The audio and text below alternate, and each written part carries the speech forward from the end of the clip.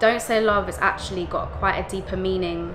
I wanted to show that in the video, and I really wanted to symbolize this like rebirth and this cleanse, and like the feeling of, you know what, I'm letting this go, I'm letting that pain go. There's like a part in the video where I'm feeling like really frustrated, and I do this sort of like movement to show that. But then there's also like a regality to the video where it's like I'm like the queen, and like this is like my world.